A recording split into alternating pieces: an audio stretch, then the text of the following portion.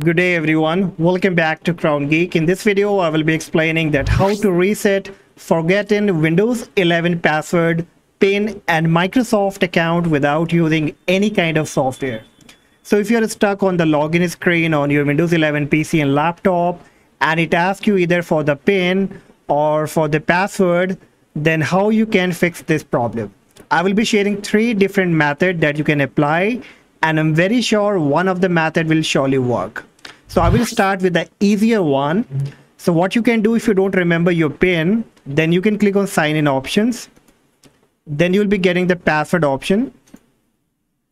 And if you remember the password, then you can go with that. And even if you don't remember the PIN and password both, then you have to click on I forgot my password. And then you will be getting this kind of page that says how would you like to get your security code.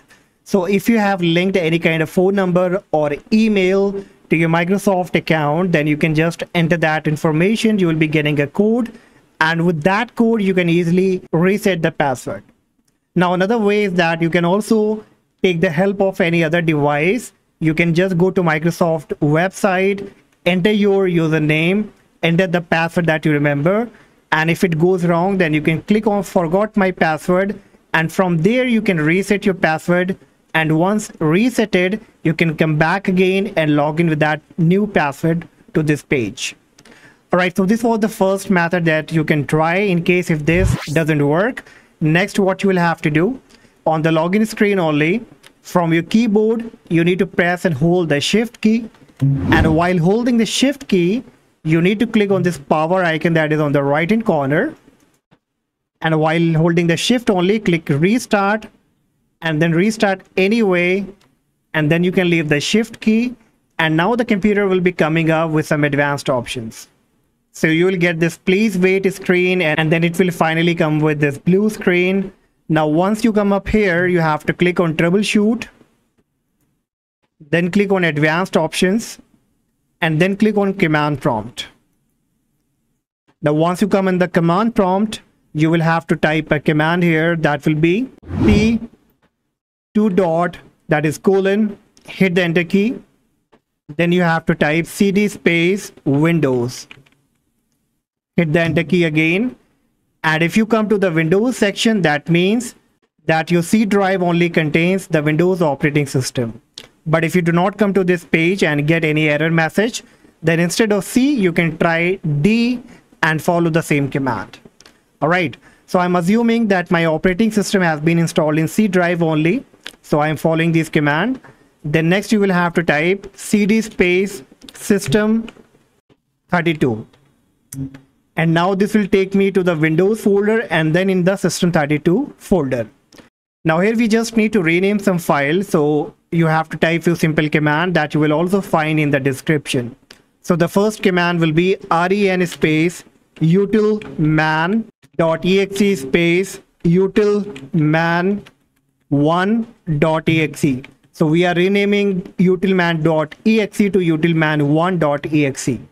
Hit the enter key, and the next one will be ren space cmd.exe space utilman.exe. Hit the enter key again, and now we are all done.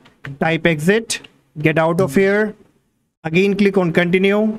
And now the next time when the computer will restart, at the right hand corner, the accessibility icon that you see, when you will click on it, it will come up with a black window of command prompt instead of accessibility options.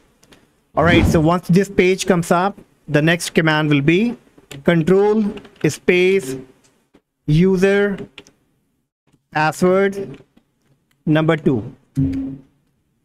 And hit enter, and this kind of page will be coming up. Now once you come up here, if you are using a local account, you get an option to reset the password. But as we are not using a local account, so what we will do, we will create a local user account over here, and then we will log in with that particular local account. So now here from the top menu option, click on advanced, then click on advanced again. This kind of page will be up.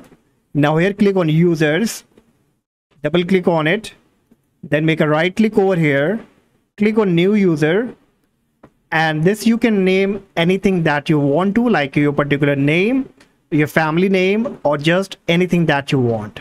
So for example, I just take like Geek, then I type the full name Crown Geek, and then in the password type whatever you want to,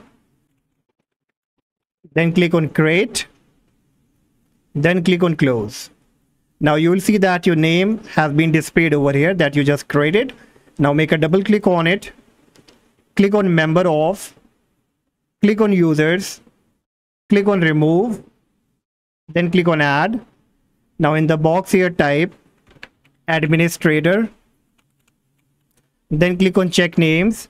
You will be getting the administrator option, then click on OK. I'm not getting the administrator, so I will just click on cancel. But if you will get it, then you have to click on OK and then click on OK again. And this user will be now member of an administrator.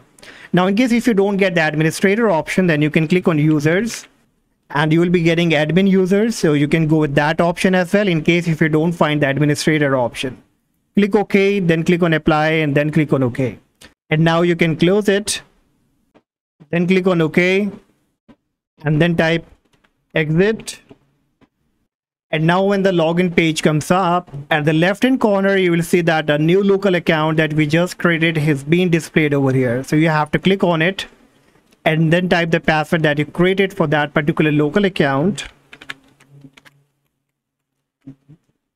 And then you will get a message, the user password must be changed before signing in. So click on OK and enter your now desired password that you want for this local account.